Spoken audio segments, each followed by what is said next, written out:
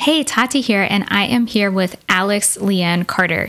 She is a high-performance productivity NeuroCoach, business mentor, and founder of Ambition Unleashed. She works with high achievers to master their millionaire mindset, supercharge their productivity, and uplevel their leadership skills so they can create a greater impact and hit seven figures without burnout. So I'm so excited to have you here. Can you let us know more about yourself and what got you into doing this work? Yeah, Tati. Well, thank you so much for having me and to the audience for listening today. So, high achiever, high performer, I'm sure many of your listeners, from the outside, it looked like I was a great success. I had this beautiful role of being a director of educational technology, but yet, despite all sort of the success on the outside, I still found myself down this path of burnout. And it really almost it was like a slow journey almost in a way, right? And I would identify things that would come up and I would try to course correct and like self-heal myself. But it was like, despite all the things that I did, I still found myself heading down a path to burnout and completely burnt out in the fall of 2019. And after that burnout, it kind of started this journey of a little bit of self-discovery, learning about what it means to be a high achiever, all the things that sometimes stand in our way and why I was experiencing such a debilitating anxiety, why I would experience, periods of depression. And it was really, what it came down to was really the thoughts that were going on in my mind that I had no idea that were running on autopilot that actually led me to this burnout. So after then I started, on a quest to kind of, heal myself and get myself better, especially since after when I reached the burnout, all I wanted was to be motivated again. I wanted to be myself again, like the high vibe, passionate lady that I was. And it led me down this path of this journey to become a certified neurocoach and now coaching other female high achievers, like I know you do yourself, to help them and support them and be able to really live the life to the fullest and be able to live a life that we want to be living and follow our passions and our dreams without having to end up working like overworked and overwhelmed and really burnt out in this process. Mm-hmm. Yeah. And I think that's an inspiring story. And you had mentioned that you got to that point of burnout in 2019. So for you, were there any warning signs? Like, was this something that happened gradually over time? Or was there a point where you realized like, this is too much and I have to make a change? It's interesting because there were a couple of like moments on the journey, but it wasn't until like that actual burnout that I kind of seeked more help. Like before that, I kind of did things on my own. So, as far back as even 2015, I was waking up with panic attacks. I didn't realize there were panic attacks at that point. I thought I was actually having a heart attack. So I did actually go see doctors and have all these tests done. And I remember hearing the doctor talk to the nurse in the hallway outside of the room. And I heard him saying, "Oh, it's just all in her head."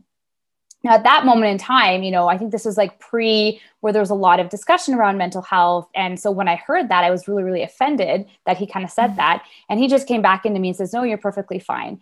And I was like, how am I perfectly fine? Like, I literally am waking up in the middle of the night with these sweats. My heart is pounding. Like, I feel like there's something wrong with me. I'd find myself, I think, when I would get overwhelmed, I couldn't even breathe sometimes, but yet it was like inconclusive. And I kind of just went on and just accepted that this is just how it is.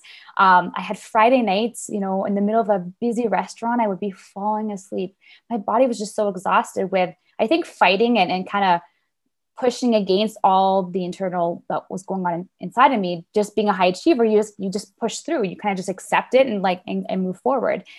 Then in 2017, due to stress and anxiety, I fainted at work. So I, was at home and realized, again, because anxiety I was experiencing, started to dive into health and nutrition and did all that. And it was like, despite all of my best efforts, to work on mindset and do the morning routine and follow all the self-help tips, I still led to the burnout piece in 2019. And I think the shift became when I actually seeked help. I just had the story of I can do it all by myself. And I was too proud to ask for help. And there's a lot of the stories that I think a lot of female high achievers experience, wanting to prove everybody wrong and then we can do it all on our own. And I didn't want to look weak for asking for help. And so yeah, until it got to the point where I hit that burnout and the kind of sort of hit rock bottom. And at that point, I seeked help, started working with a therapist and even a psychiatrist, and started to learn about what I was experiencing and why I had this anxiety. Even to admit that I had anxiety, I was ashamed to do that. I wouldn't even admit that I had the anxiety. I just thought it was like, it's just who I am, and I just have to accept it. And yet I would find myself like, waking up or looking at myself in the mirror too and being like, am I really going to be feeling this roller coaster of emotion the rest of my life? Like, I'm tired, I'm exhausted. And I got very close at a variety of moments where I'm like, do I go on medication? Do I seek help? But yet the determined like woman inside of me was just like, no, I can do it on my own. I can do it on my own. So I just kept searching and trying different things to be able to relieve that pressure and anxiety on my own until the burnout piece happened. Mm-hmm. Yeah. So it sounds like you really had a long journey. And I think what you are describing that your experience is actually pretty common, because a lot of the symptoms of anxiety are physical. I think a lot of people don't necessarily realize that it could be a mental health struggle. And like you were saying, you thought you were having a heart attack, and because it feels so real and so scary. And you also discussed just that journey of like difficulty in asking for help. And I think as a high achiever, like you're saying, that can be tough to ask for help and want to seek out support because you don't want to be perceived as weak. But I really think that it requires a lot of courage to ask for help and to realize that you can't do it on your own. I think this is the case for anybody, and anybody who's listening, that, it's not a sign of weakness to ask for help.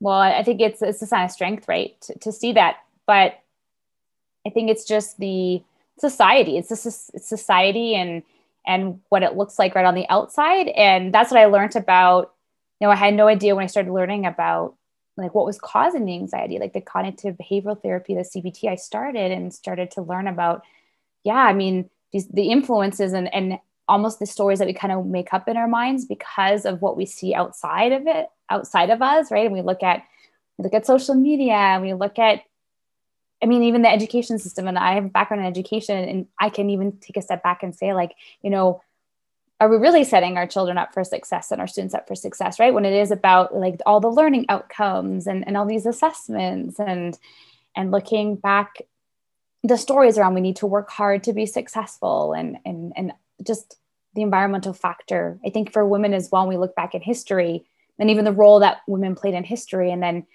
we start to work and have, our mother had and our, the job had, and then we're trying to find this balance and we're trying to be everything to everybody. And we have this caring nature. And then we just, find ourselves saying yes to so many things and wanting to show, especially, depending on where you're working. Even though I was in education, I was working in technology. So I still worked with a lot of men and trying to prove them that, guess what, I could do it just as good as they could, or, earning the respect of that. And I've been learning a lot in this journey about how, the whole masculine piece, right? So about getting more done and, productivity, about the checklist is very this masculine piece. And as women, we need time for that rest, and we need time for the pause, and we need time for all of that, which can be very challenging. And again, if that story, I think for myself, I always remember thinking, well, I don't have time to rest because what's everyone else going to be thinking of me, right? If I take time to recharge, and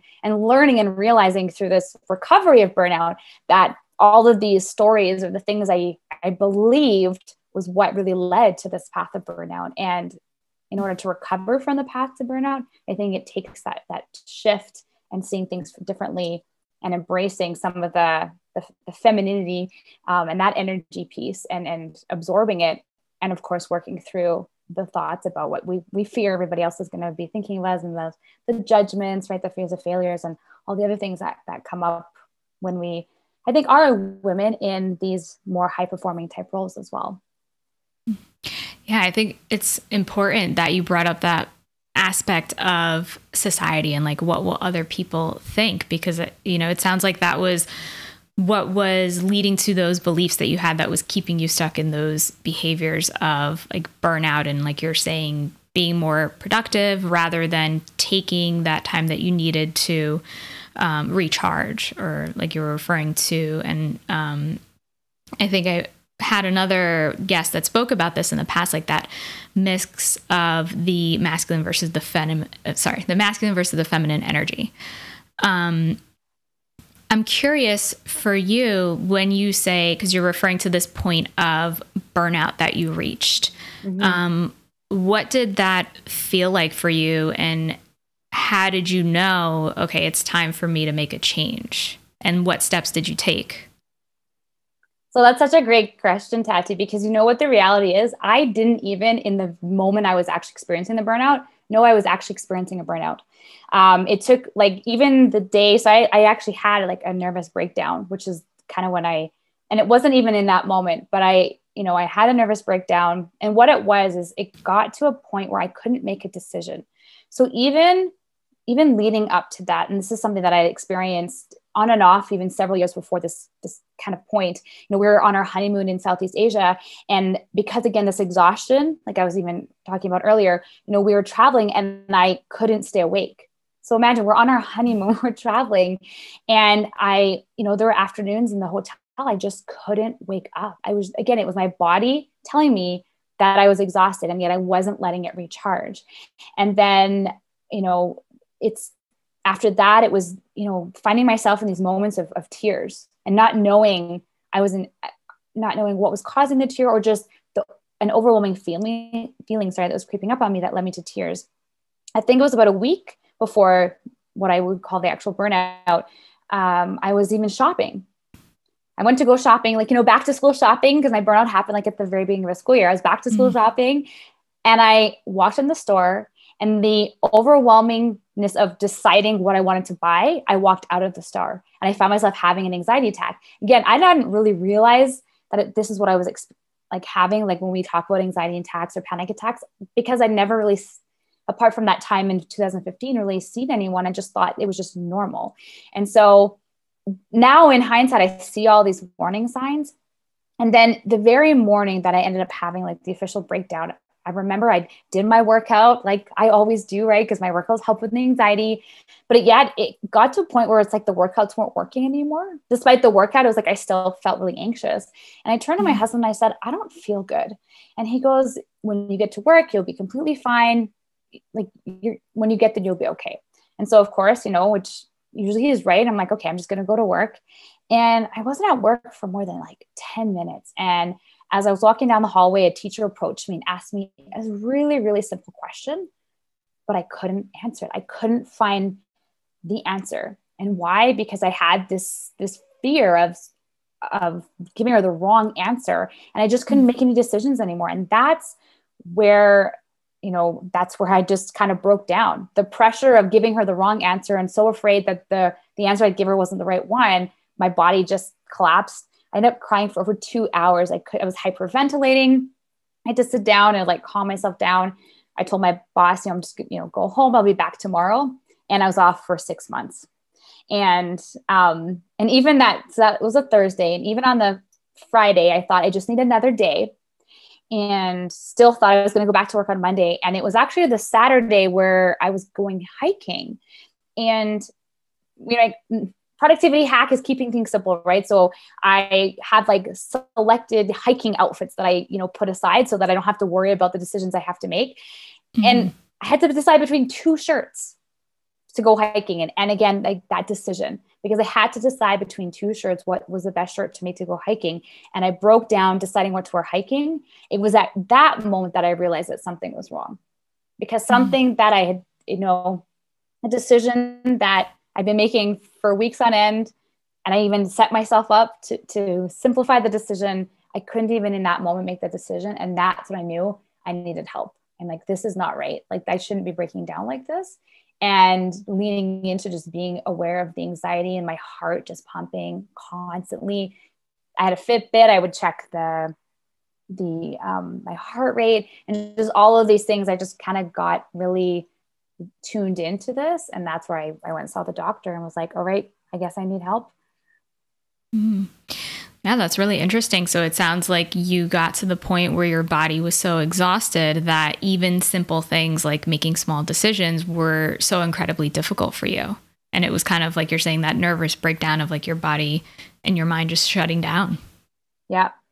And it's, I know I talk a lot about this burnout now, but, as you asked about the signs, I mean, the signs were my body speaking to me, yet the proudness of not wanting to admit that I was actually experiencing burnout. And a year prior to the breakdown, I actually Googled it because I was curious to know what was a burnout. And I was curious because, again, I would sense going through certain things. And so I actually started Googling the burnout, and I kind of felt like, well, I'm not quite there, maybe have some of the signs, but I can course correct. And I think that that's what I noticed with my clients as well, is we think we can course correct because it's not that we're not capable, as high achievers, but if we're not given some of the assistance when it comes to actually what's going on in our mind. And as I've learned as a neurocoach, we can do all the things like externally, like work on the surface level with the mindset and do all the fitness and, eat healthy and all of those things and the morning routines and the gratitude. But if we're not able to actually get to the source of where all this is coming from, I find that you can either prolong the burnout or eventually you can find yourself there, because as high achievers, we want big things. And so if our brains are going to keep protecting us from getting there, we're just going to keep doing the hustle and grind to try to get the results we're looking for. And I think that's where we see a lot of this burnout happening. Mm-hmm. So it sounds like it's that cycle of continuing. Like you mentioned, you were doing those healthy habits that I think a lot of people think you need to do. And of course they're helpful and they're good things to do, but you had mentioned like getting to the source. So what do you mean by that? Understanding the underlying thought that's going on autopilot. So what the big thing that I learned is that 90% of our actions are determined by these thoughts that are stored in our subconscious mind.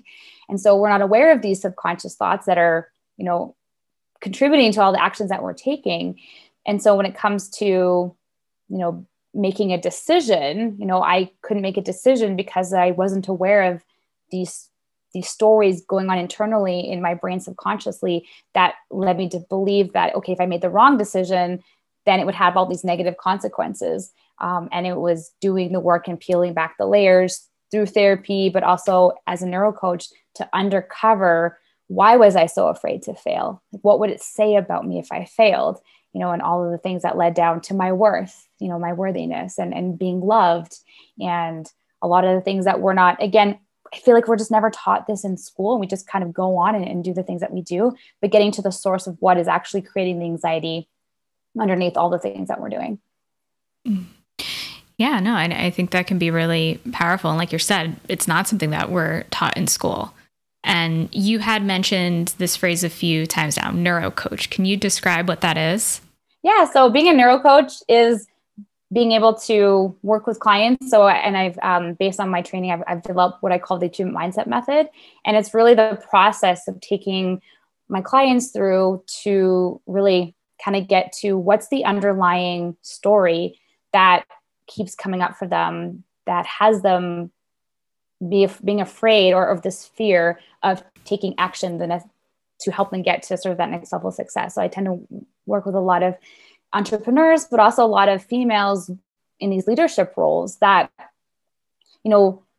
question, the imposter syndrome that comes up, and working through the imposter syndrome and working through needing to say yes to everything, because if I don't say yes, what people are going to think about me, and, the people pleasing and all of these things that I find a lot of my clients experience, to uncover why do they feel that they need to be people pleasing. And it's fascinating as we dig deeper through the layers, find out that a lot of the stories that are running on autopilot stem from our childhood, stem from the things that our parents said to us. A really common one that often shows up, with around parents and families is around pleasing. And that's the achievement piece. You know, if I do well, I'm really successful, then I make my parents happy, and then they'll love me. Then it will prevent fighting. You know, I grew up with divorced parents, right? So I realized that was kind of a story that sat with me, really trying to avoid that my parents were fighting. And so if I was really, really successful, then they wouldn't fight. But I would have never have known that would be a core story to why, you know, I work so hard, was to avoid my parents fighting, because there's kind of a disconnect. But it's amazing how our brains will notice things and then, you know, try to save us energy. They just run these stories on our autopilot in our subconscious mind. And then it's helping find out what those stories really are, and then erasing those stories and writing new stories around success, and the new story about what success can really mean. And, you know, getting to the core of just why people do what they do, and helping them see a vision, and helping people work through not having to hustle and grind to get the success that they're looking for, but actually help them kind of program their brain with brain priming to help them get to that success and get to that vision, in an easy way of doing it, versus kind of pushing through that resistance that we often face. Yeah. So it sounds like you're referring to identifying, like, what are those core beliefs that, like you're saying, are rooted in childhood and maybe from your relationship with your parents, or you're referring to like the desire to achieve. And I think like a lot of times your self-worth can be tied into that. And then changing those beliefs. Like you had mentioned brain priming. What does that mean? Yeah. So brain priming is sort of activating the brain, and really it kind of goes back to that source. So, you know, sometimes a challenge with affirmations is it's very surface level, and we'll say things, you know, that we really want, and, you know, diving into kind of looking at the growth mindset and fixed mindset, which, you know, we see a lot of work out there right now. And I think is really important for that we're mindful of what we're saying. But if it's not aligned with actually what's deeper inside of us, the misalignment, we can say the affirmations all that we want, but we'll get frustrated because we're not actually getting that outcome, because we haven't been able to dig deeper to what the underlying, like you said, like the core belief or the beliefs that are internally inside of you that have that misalignment. So this is really common with money. You know, if we hear a lot, you know, growing up, like, you need to work hard for money. And then we're trying to prime that, you know, I can earn money easily. Well, there's a misalignment with that, because deep down you grew up that I need to work hard to earn, you know, to be successful and earn all this money, which means that the programming is I need to work, you know, 12-hour days, 6 days a week, and that whole masculine of productivity, right? And on the flip side, if we're saying, you know, we need to rest, and there's power in the pause, and we need to slow down and speed up, there's complete misalignment with that. And so we just end up having the fight, because on one hand, you want to work less and achieve more, but yet the belief in you is, no, I need to work hard to be successful. And so it's erasing that story and then writing the new story and helping your brain be comfortable with that, versus fighting, that internal dialogue that we often find ourselves facing with. Yeah. And I think you brought up a lot of great points. Like, I think that is a common belief, like that idea that you need to work hard and struggle to make money. And, you know, for anybody who's in America, I think it can be tied to maybe like the American dream, and this idea, like, if you just work hard enough, then you'll be successful. And also like our independent, like focus on independence in, you know, that one person can do whatever it takes to achieve success or make money, whatever it is that your goal is. And I'm curious, like, what would be the process of changing that belief, like that you took or that you walk your clients through in trying to identify and rewrite those beliefs, like you had said? So sort of, I like to call it like the, you know, when we're trying to live our life, it's kind of the building a life by backwards by design. So really looking at, you know, the vision, the outcome that you're working towards. And then working back, you know, if we're going to be productive, that means we need to take certain actions, and to take the actions, we need to make decisions. And we come back to, when we get to the certain decisions that we have to make, or the actions that we have to take, that's where we notice that things often come up. I work with a lot of business coaches, and they've been saying to me lately that, you know, my clients are doing 75% of the work, but yet they're not doing the last 25%. And they're like, I don't understand. Everything is laid out. And it's because the first 75% is comfortable. It's the next 25% that's uncomfortable. And that's where certain stories are coming up. And so it's trying to pinpoint, what is it? So a really common example, especially in the entrepreneurial world is going live, right? Like going live in your Facebook and Instagram, connecting with your audience. And yet it's really surprising how the motion of going live for somebody makes them feel really uncomfortable. And so being able to identify a certain scenario or situation like going live, and then figuring out, well, what's the internal dialogue going on? And so it oftentimes is the judgment. Right? Well, I'm afraid if I go live and I share my story, people are going to judge me. Okay, so what is the judgment? What is that story? And it's really, going layer by layer to uncover, where's the judgment coming from? And if I'm judged, people might think a certain way about me. Okay, well, if they think a certain way about you, what does that mean about you? And just kind of going lower, like digging deeper and deeper to uncover internally, what does that link to? And, as we said earlier, oftentimes will lie into this story of childhood that, very common is what parents said about people who were successful, that maybe successful people were greedy, or try to think of some other examples that are coming up here. Rich people are evil, so things like that. And so you realize that the going live is making them feel like people will judge them. But when you peel back all the layers, you can uncover that the idea of going live is the first step, and maybe making that connection with people, which means then you'll, gain clients that way, which will then lead to your business. But you have this internal story about people that are successful in their business are evil, or things like that. And so you are able to identify that story and then rework through this process to help them, work through that and change the story and change the dialogue, and help your brain find evidence that being successful doesn't equal that, that you're an evil person or that you're a bad person, that actually successful people help change the world, and by being successful means that you help your clients, change their lives, and it can create this positive ripple effect. We have to create the evidence and show our brains that, it's a different story, and then prime the brain to believe that, and then erase that prior story that's been programmed in your brain. So I hope that makes sense. I hope I haven't lost everybody. Yeah, no, I think it makes sense to me. So it sounds like you're kind of starting at like the behavior, or maybe there's a fear there, and then looking at like, what is that fear? And like you're saying, peeling away the layers, like looking deeper and asking like, what is the fear there? Or, like if it's a fear of judgment, and then going down to maybe if it's a childhood belief of something you learned from your parents, or something that you heard, a lot of times I think it can also come from like coaches or teachers, or, caregivers, if there's somebody else who raised you. So it sounds like a lot of it is rooted in those things that you might learn and experience in childhood that, like you say, go on autopilot. It's just those repeated patterns throughout your life. Yeah, no, that's exactly it. Right. And it's always an event that's going to be sort of the trigger. And so it's trying to come up and finding out, a particular event or situation where this is happening.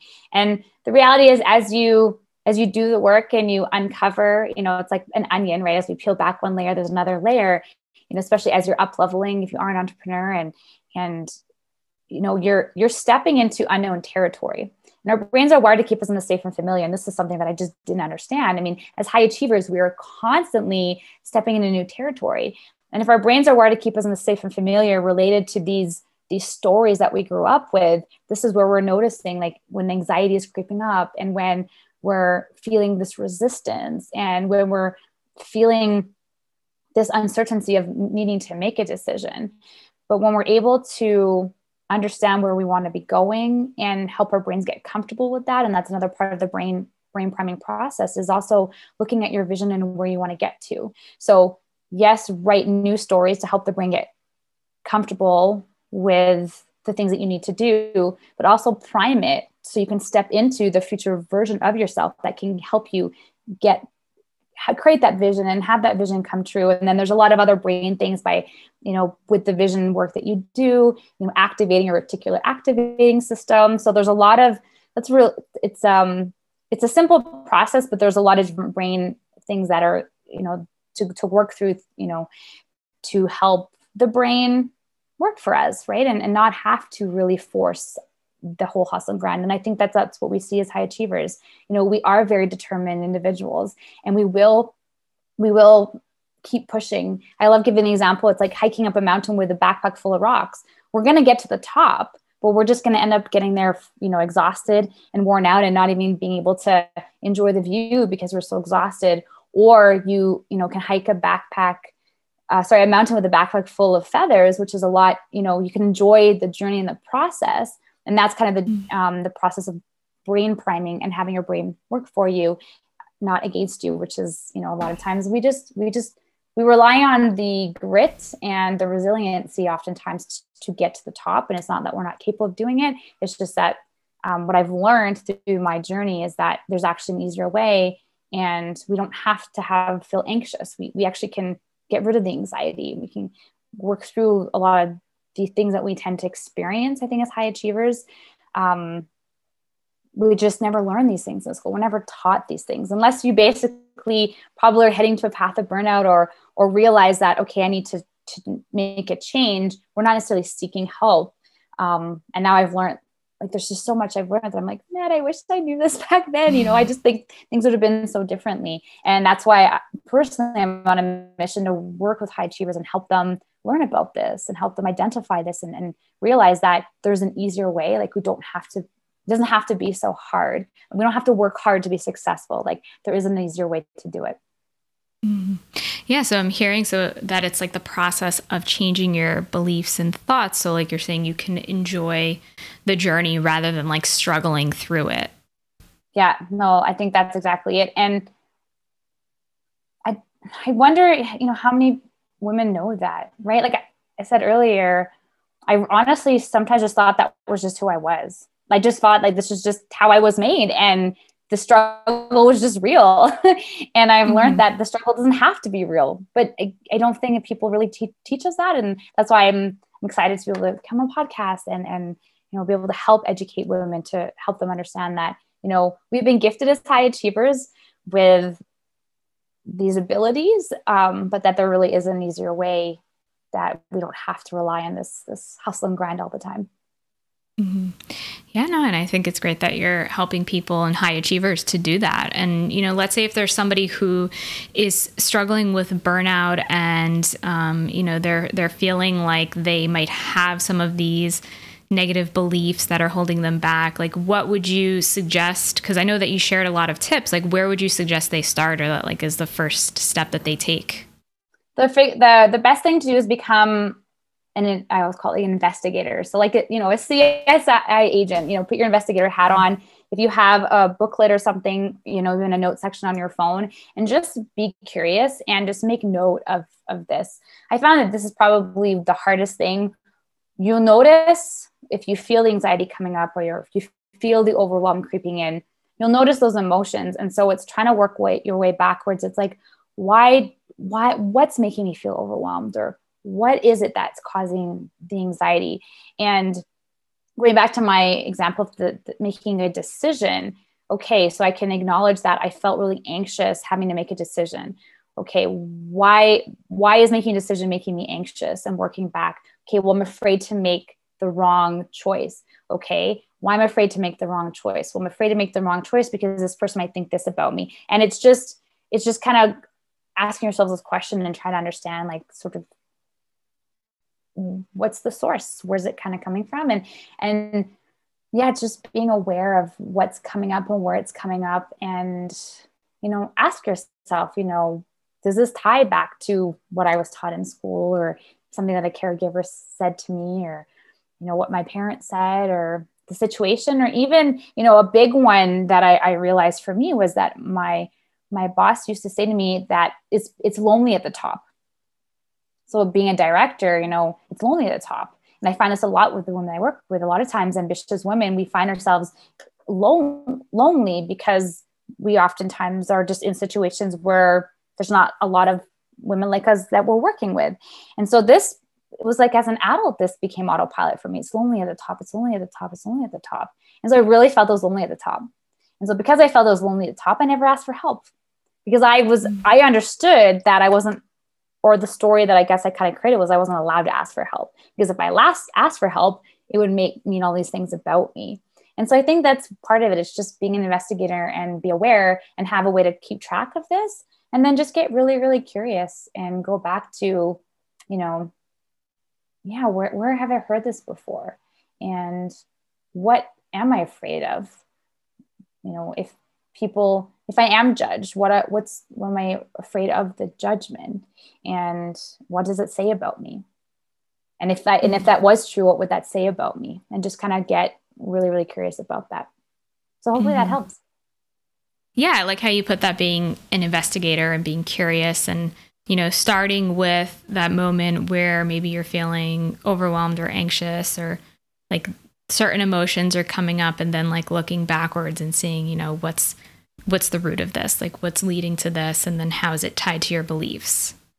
Yeah, no, that's exactly it. Great.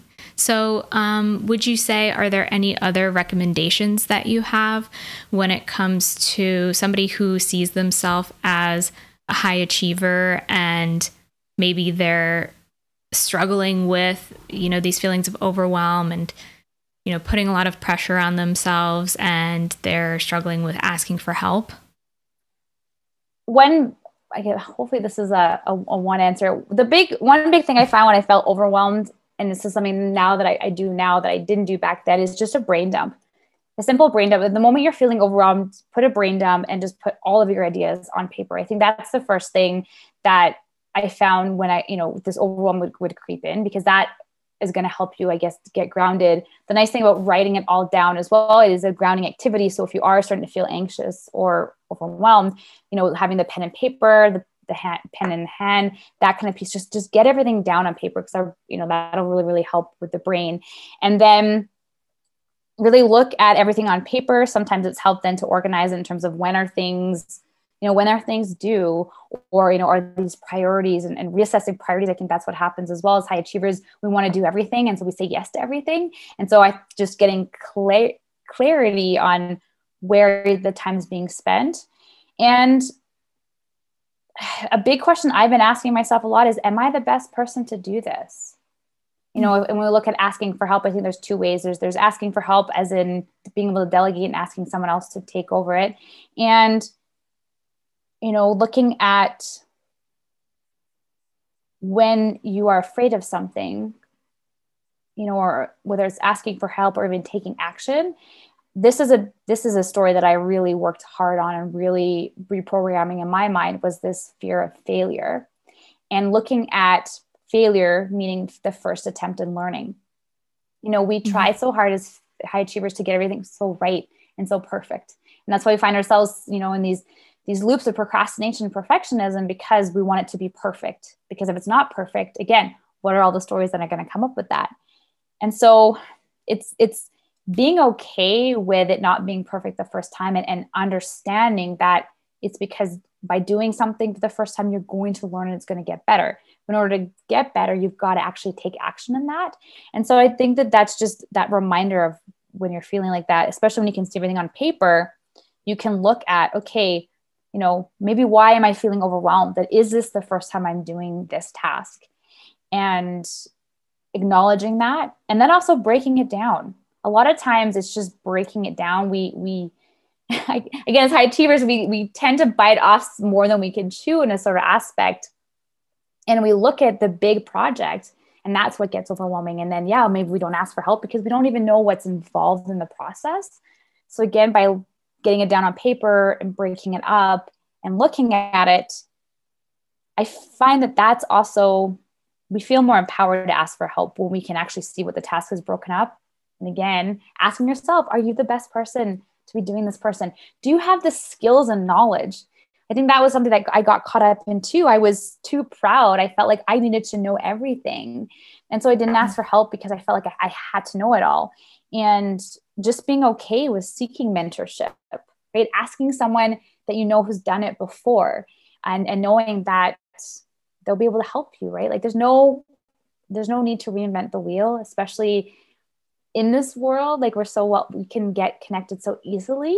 And so, yeah, I think knowing that can, as you said before, you said earlier today, right, Tati, like it shows strength to ask for help. And I would just write a lot of these little things down. And obviously I have sticky notes all over my office to remind me these things, because again, those are not thoughts that are automatic, right? The automatic in our brains is that I need to do it all. I need to prove other people wrong. I need to be in control on all of these things. And so having little sticky notes around the room can really, really help you remember those things in those moments, in those situations. Mm-hmm.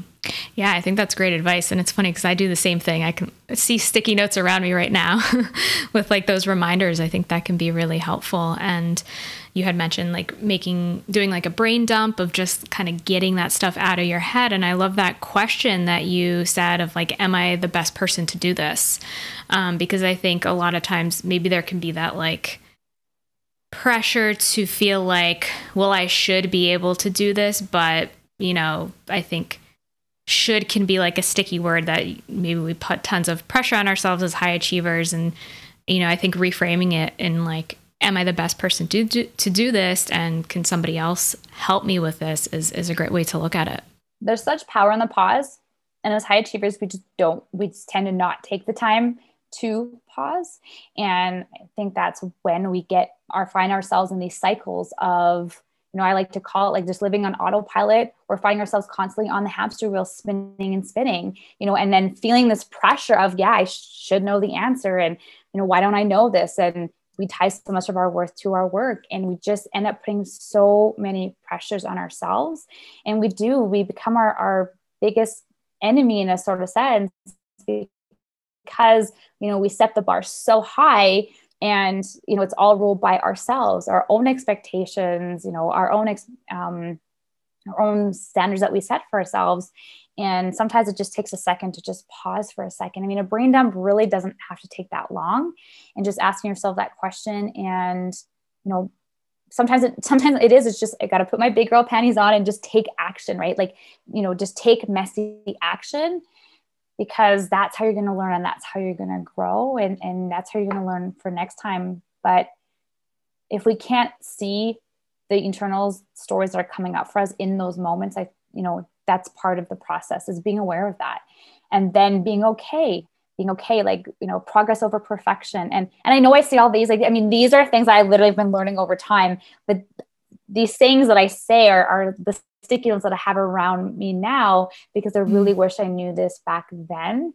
And the one big thing that I know that I didn't do often enough is pause and just take a second to breathe, catch my breath, and take a second to realign the priorities, ensure that you're spending your time on the most important tasks, and having that alignment. I think that alignment is really, really key no matter what you're doing. And that's where that pause, the brain dump, is able to do a little bit of a self-check to make sure that you are, putting all your time and energy in the most important things, to move the needle forward on the most important tasks, versus doing all the things and not having the boundaries set and saying no to things, right? But when we're not clear of where we're heading, it's hard to do that if we don't have that direction.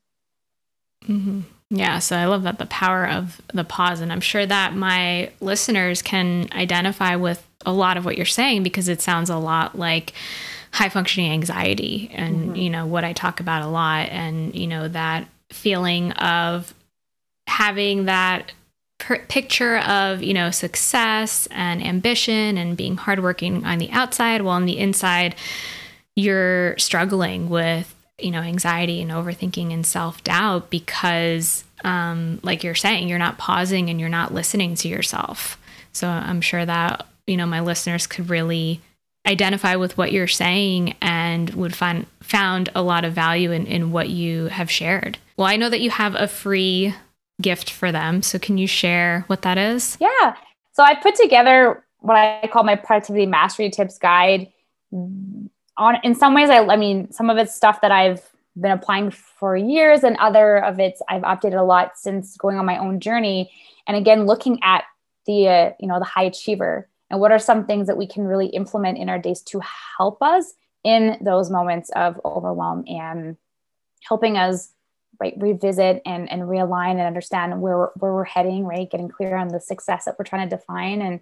And so that's what I put together. Yeah, it's called my Productivity Master Tips. And I think you have a link in the show notes? Yeah. For that? Yeah. Mm-hmm. Perfect. Yeah, I'll put a link in the show notes. Awesome. Mm-hmm. And then of course, on Instagram, I'm always posting different, stories and things to really just as those reminders. A lot of, the quotes I share here today, really, reminding, high achievers about that. And then I've also got a Facebook community called Productivity Secrets of High Performing Female Leaders.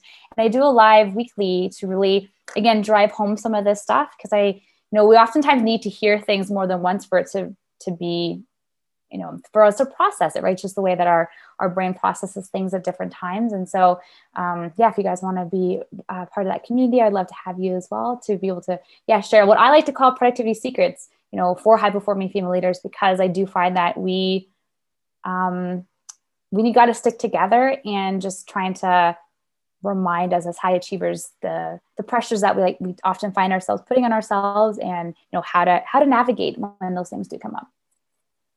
Great. Yeah, no, that sounds like a great community and resources that you have. So I'm going to leave links to all of that in the show notes on the podcast or in the YouTube description if you're watching on YouTube.